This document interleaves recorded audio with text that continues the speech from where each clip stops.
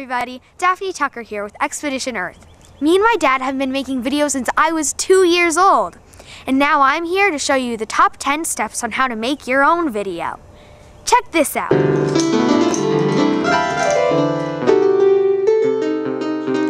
So the first step is, you have to know where your light source is, so you can light the subject correctly. Obviously right now you can't see my face, but watch what happens when I go like this. That's much better, isn't it?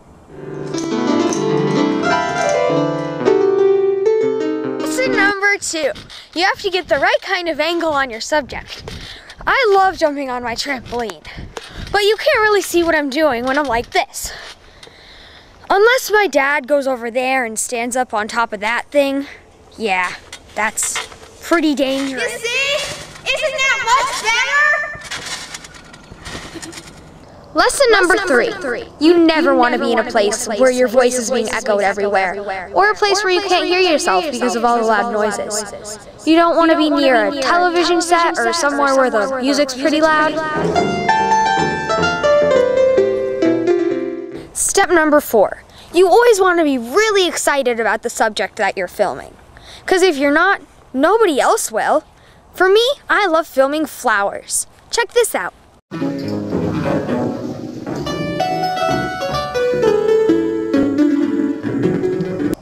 Notice how I got many perspectives of the flower. It's a good idea to show your audience many angles of the thing that you're viewing. Step number 5. You have to have a strong introduction if you want to keep the audience's attention. Start your project with the most exciting 5-second video, and you can be sure that everyone will be there till the end. Step number 6. People want to listen to somebody that's smiling at the camera. This is my friend Kylie. This is what she looks like with a happy face. And this is what she looks like with a grumpy face. Nobody wants to listen to a nervous or grumpy person on video. These are my new soccer cleats. I love soccer, and so does my friend Kylie. But you wouldn't want to listen to me talking about soccer for more than 15 or 20 seconds, because that gets pretty boring.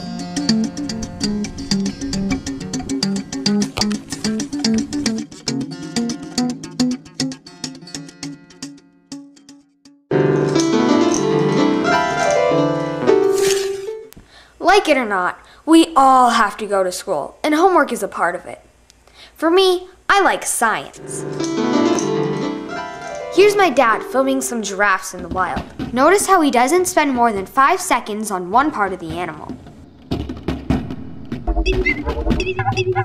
Step number 9. While talking to the camera, pretend like you're talking to your best friend, so you don't seem too nervous.